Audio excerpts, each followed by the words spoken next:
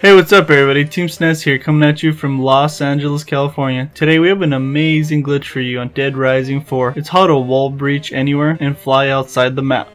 Pretty cool, right? Now if you want to see more amazing glitches, subscribe to our channel and also follow us on social media.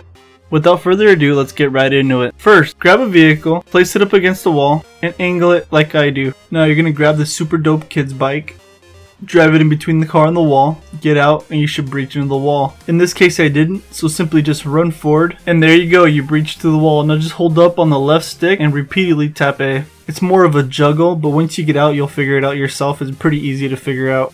Hey guys, look at Morrigan's flying on Dead Rising 4.